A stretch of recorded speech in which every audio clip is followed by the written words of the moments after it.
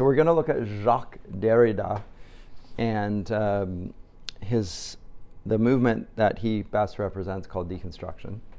And this is his best known work of grammatology, which I'm not going to plow my way through because it is in the translation 300 odd pages.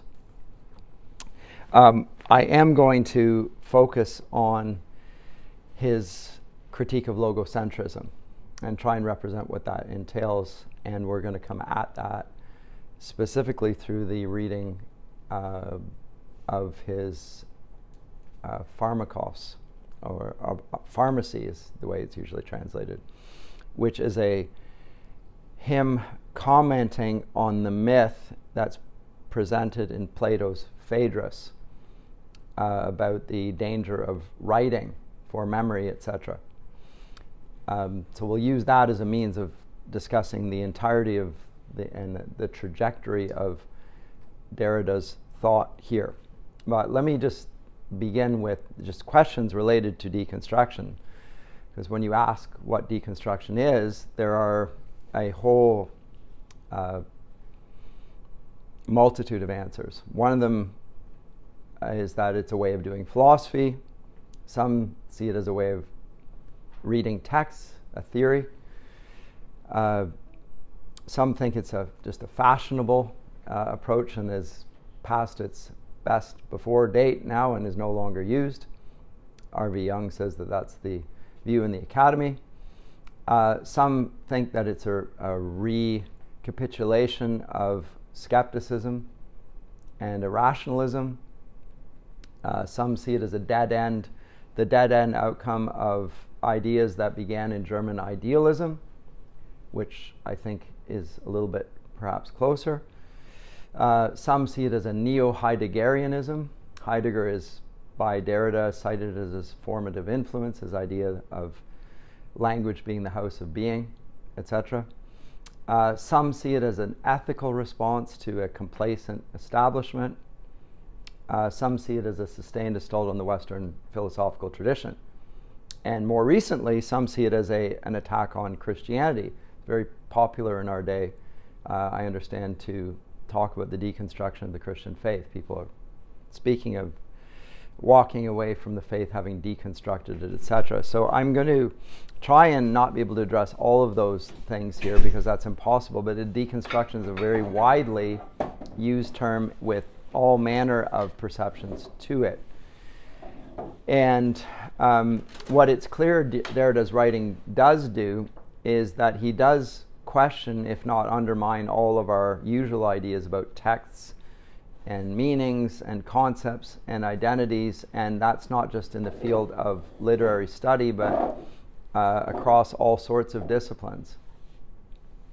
And that is because the human sciences, which I think are, as I've said last time, the root of this whole move towards an anti-logocentrism encompasses a wide array of fields, and pretty much every realm of thought is subject to this, and including theology. And so we see in this little cartoon that I've got behind me, that's Derrida there with his famous shock of white hair.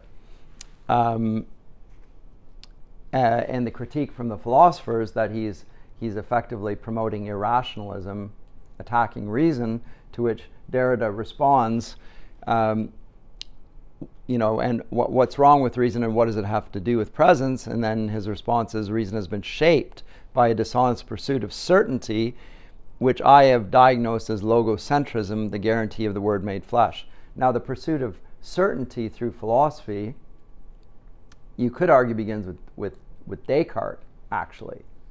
The radical doubt of Descartes is the beginning of the problem of radically skeptical ideas in Western philosophy that are going to go so deep that it will not accept the authority of the word at all.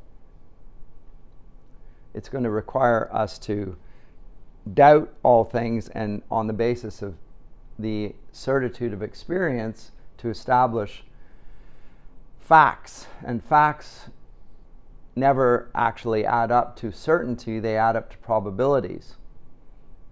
because it's the connection of the facts which leads to a more sound basis on which to make broader claims about the world. But those claims can, in turn, by the scientific method, be overturned with a new theory that explains the facts better. And that's how we get shifts from one view of science to the next that we observe since the scientific revolution. So it's never the fact that the method of certainty that Descartes initiates actually leads to truth. It leads to perhaps more probable outcomes.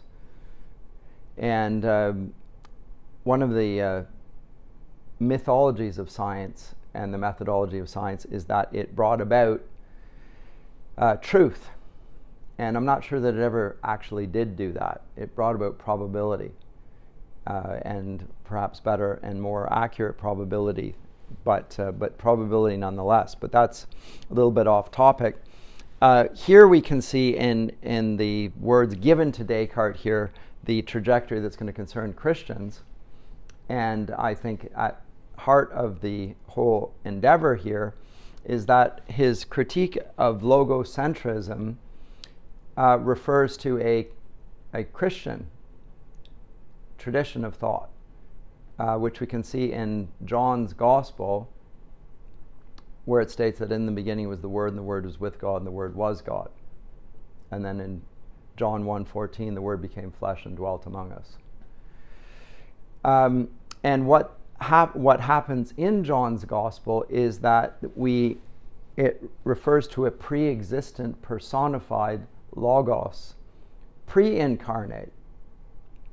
And you can take Derrida's privileging of the non-written word, the non-material word, over the written word in that articulation of John's Gospel. He was with God in the beginning. Before all things were created, he was. And all things were created by him and for him, and without him nothing was made that's been made. So it's that reference to a pre-written word that he says is at the heart of the theological tradition. And he'll, as I said last time, he will cite the same thing in the discussion of Plato and his idea that we privilege language or voice over texts. And he will use the pharmacy, his discussion of the Phaedrus, to demonstrate, and that's what I'm going to focus on here. But it has Christian theological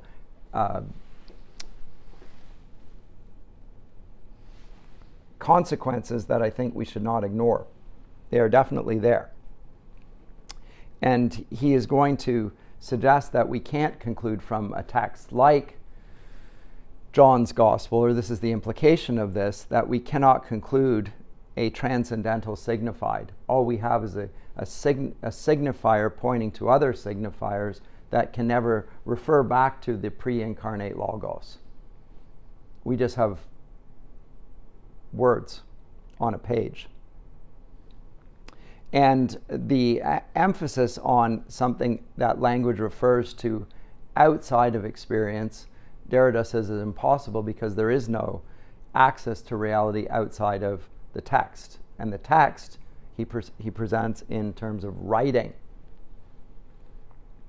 And he's going to emphasize the authority of writing over thought and expression.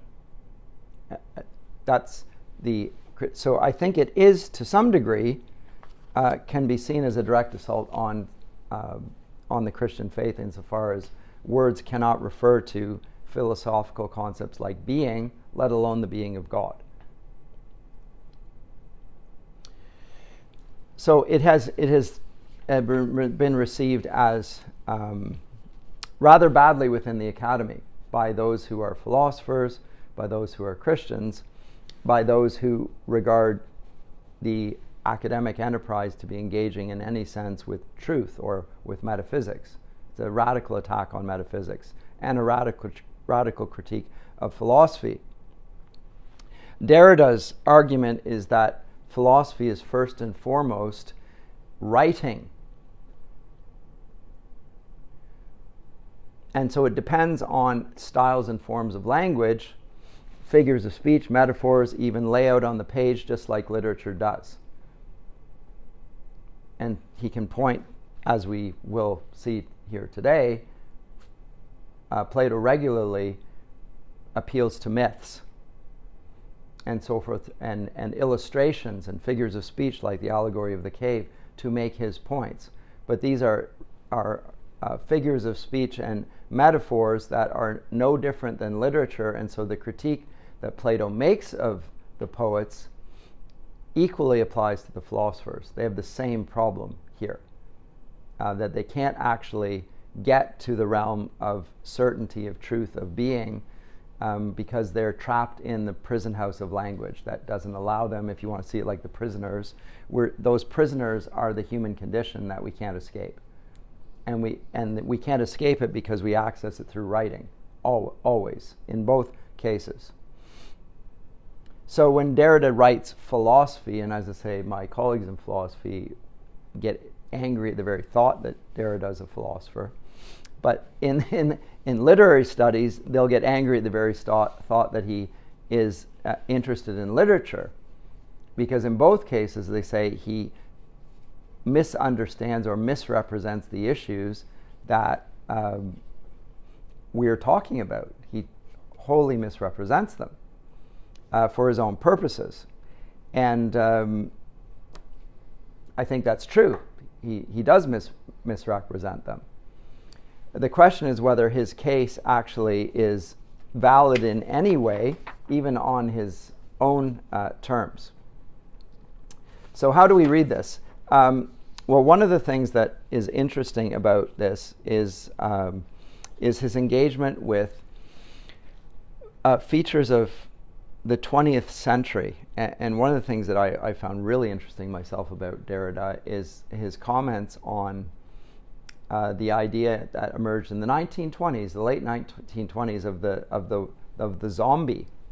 It's called White. There's a film called White Zombie, and it talks about white science meeting black magic, and that idea is still there in the academy. I think this idea that science is a white or European or logocentric or rationalist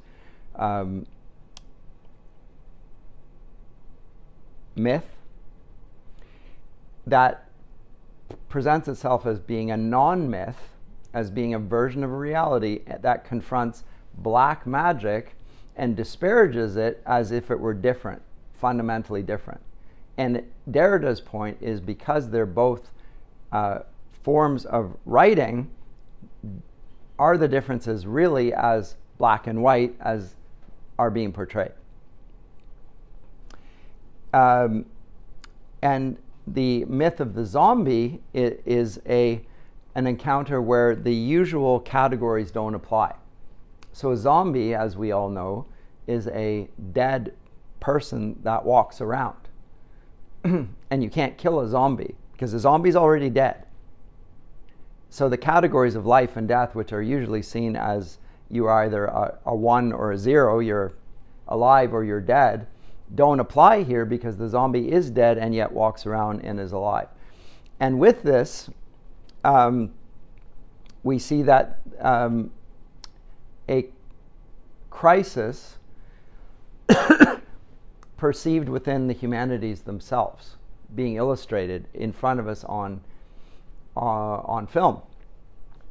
And zombie films are very popular in our day as well. I mean, what does it mean to be a human being? What does it mean to be alive? What does it mean to be dead? And the zombie occupies an uncertain space between the two. You could say that it's alive, you could say that it's dead. The truth is that it can be both alive and dead. So it's the blurring of the categories, which were previously conceived as mutually exclusive. If you're dead, you can't be alive. And those categories are central to Western metaphysics, not just to Christian theology.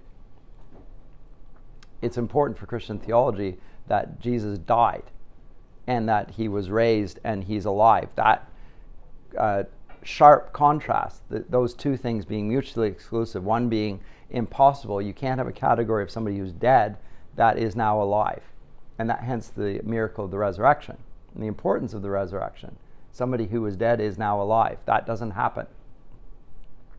But the zombie suggests a conception where these boundaries are, it's not that one is contradicted, it's that the two are not mutually exclusive. Sort of a shadowlands. And so it represents something that Derrida calls the undecidable, which is that existence is not merely to be maintained in terms of contradictions. I think this is probably irrelevant here for now. I think it is. I've just taken these from a comic book version of postmodernism, which I find kind of funny, but I'm not following them in my lecture, so I should probably just dispense with it here. But the idea of the oppositions of life and death, of true and false, of right and left, of east and west, of male and female, of mind and body, of inside and outside, of positive and negative, of present and past, of alive and dead, these oppositions depend on the idea fundamentally of logical contradictions. The one cannot be the other. So it's rooted in an idea of reality that is described by what we call logic. And there are laws of logic. And we find the zombie fascinating precisely because it contradicts reason. It wholly contradicts it. It's irrational, this is not possible. And yet portrayed. And so one of the questions is, why is this idea being presented in cinema, and why does it hold such a fascination over the public that people watch zombie movies? That's another question. But fundamentally, it questions the idea of truth in relation to being. And if you want to look at Aquinas's philosophy, he's going to cite being as the centerpiece of his whole oeuvre. Being. And in terms of good and evil, the Christian conception of evil is that evil is the absence of the good, the absence of being a good. So evil is non-existent. But what if, in this conception, good and evil are, the categories are not as clear cut as they are portrayed? What if evil exists? What if death exists?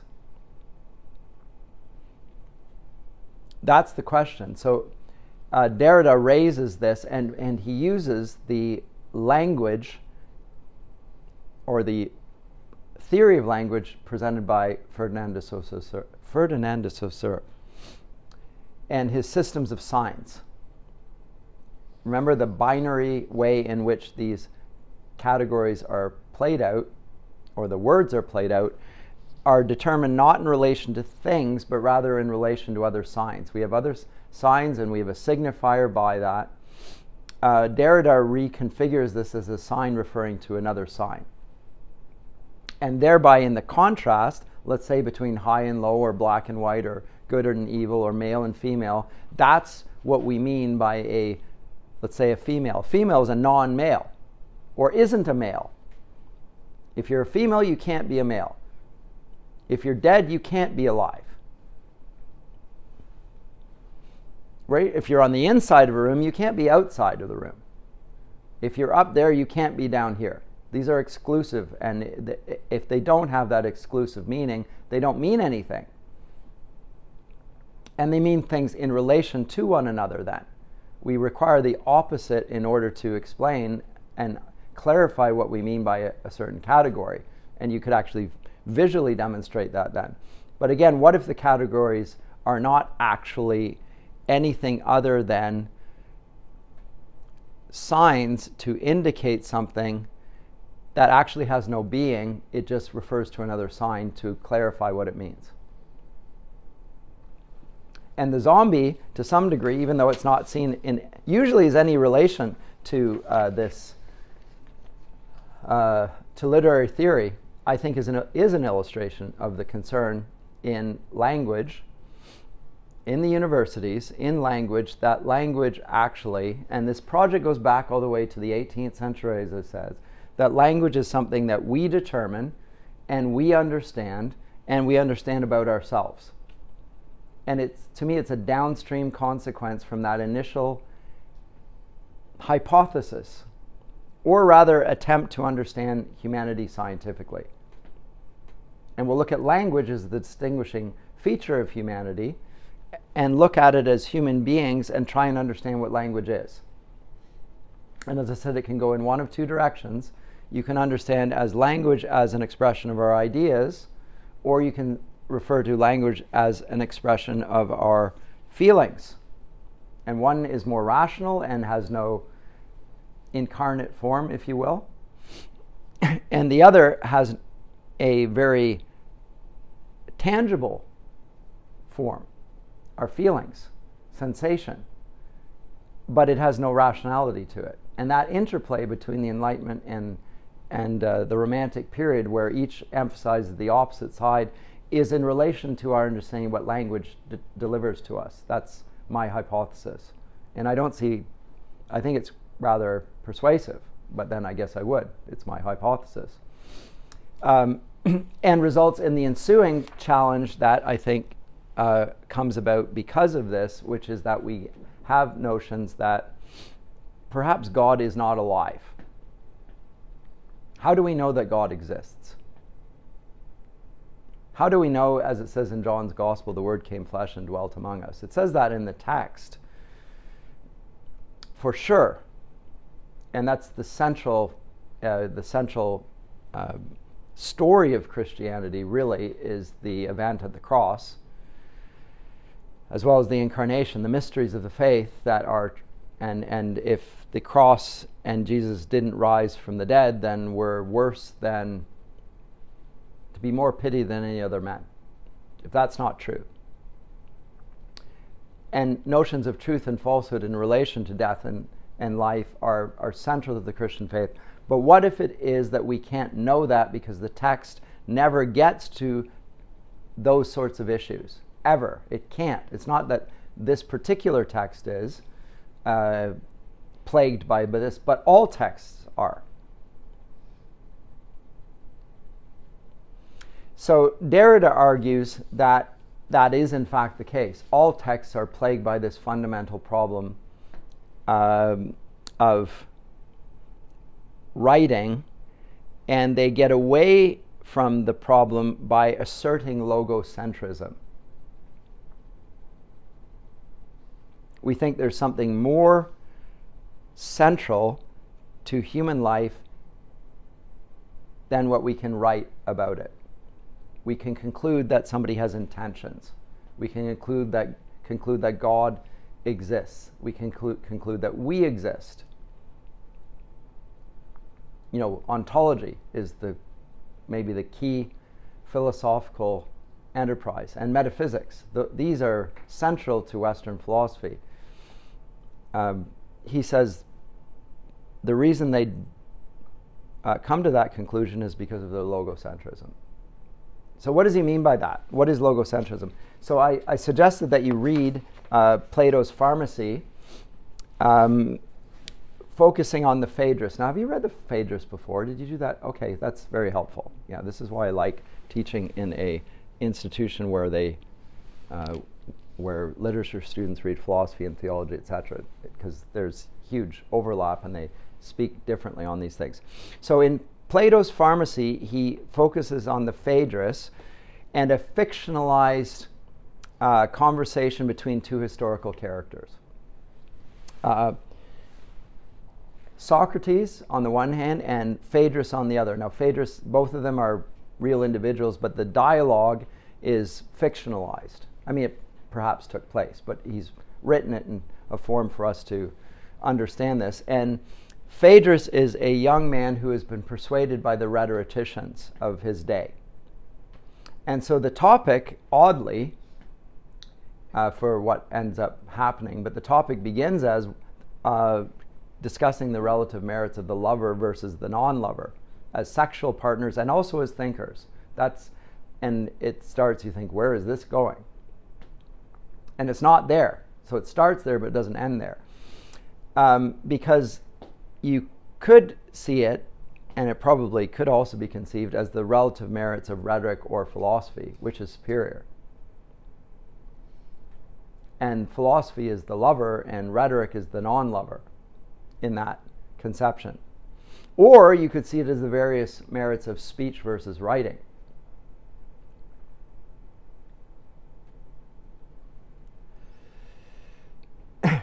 And to deal with this, Socrates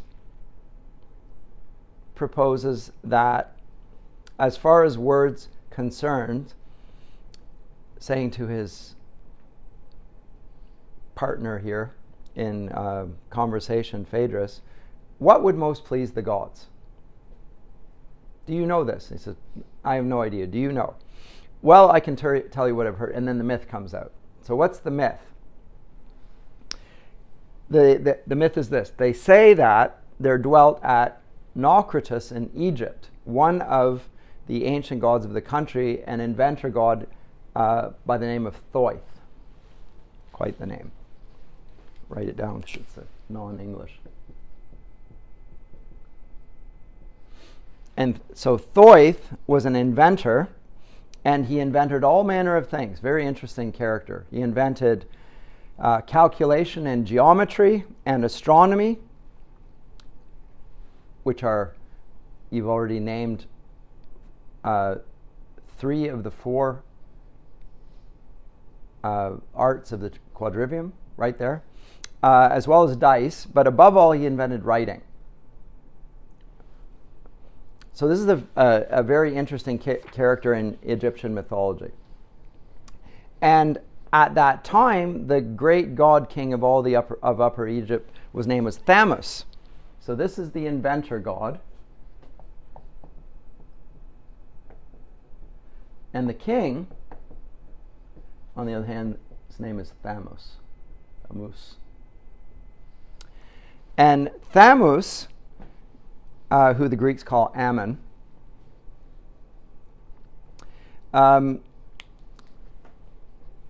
receives Thoth into his presence, and Thoth presents to him all sorts of his inventions and says they ought to be known to the Egyptians. These inventions are fantastic and the Egyptians should know them.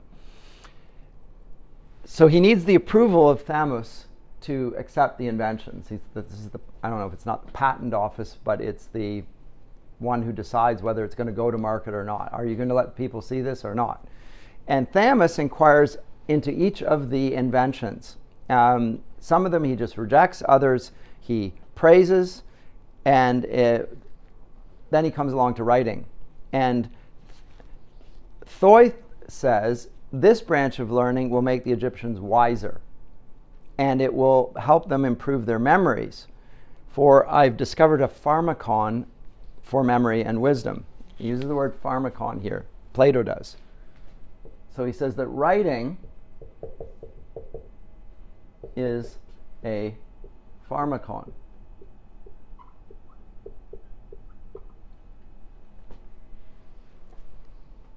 It will help them improve their memory. It will make them wiser.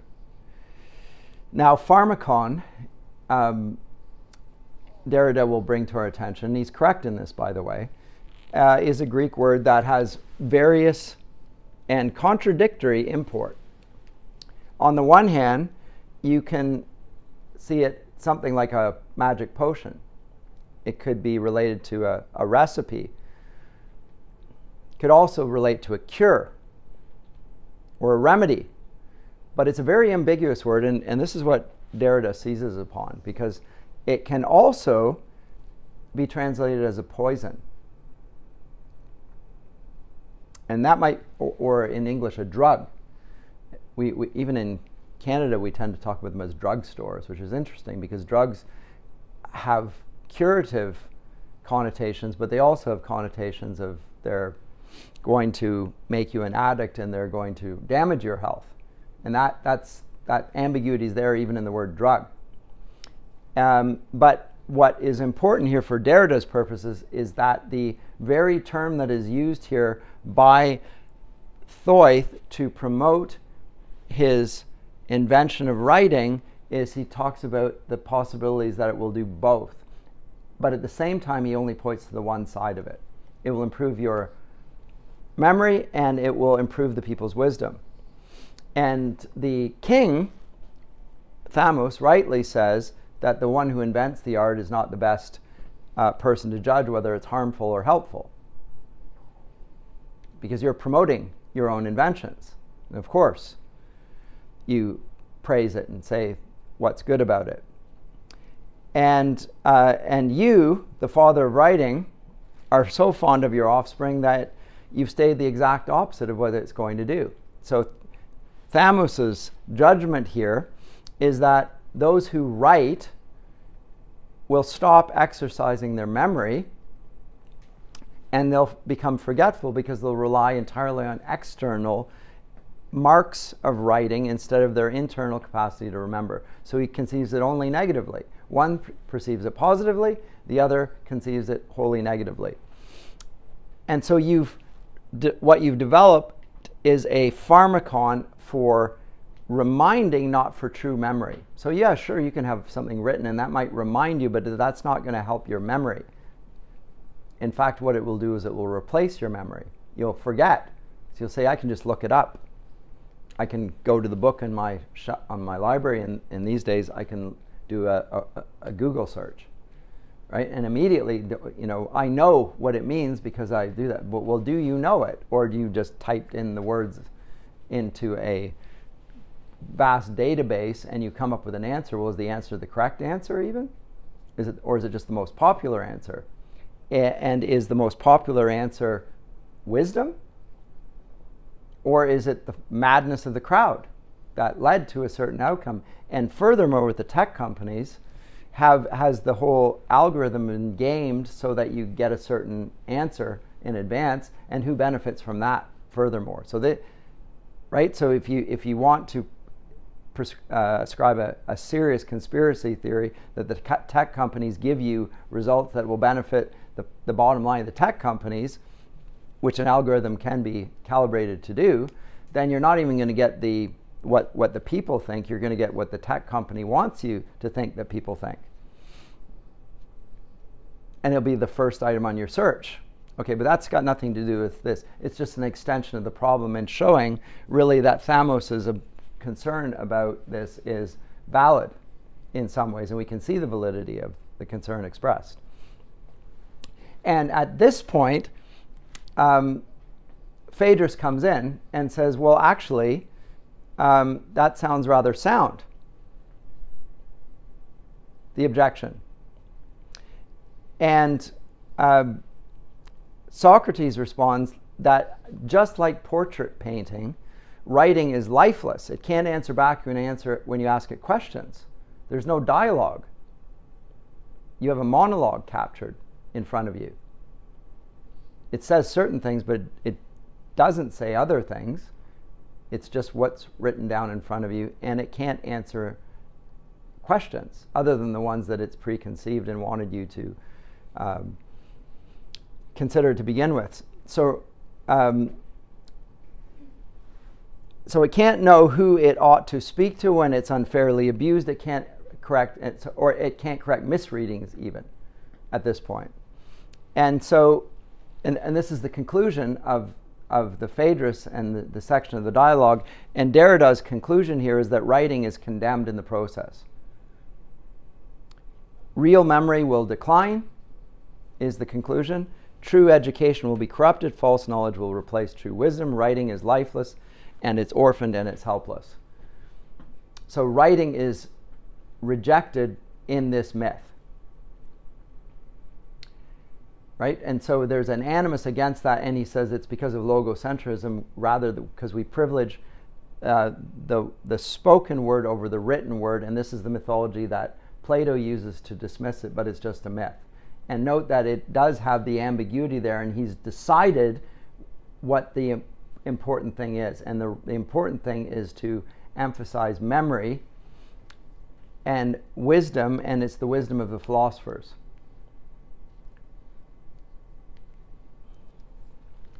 And writing in the conception of Plato is a form of poison then. He decides what pharmakon means. Could have been a cure, could have been a poison. The conclusion of Plato is that it's a poison. Why does he do that? The why he does it is another question, but he will say that the whole Western philosophical tradition is involved in this same privileging over the knowledge of the experts over an appeal to their expertise as over the things that they want to ignore and purposefully ignore, which are rather ambiguous. Does that make any sense, at least, whether you agree with it or not? Now this then introduces let me stop here and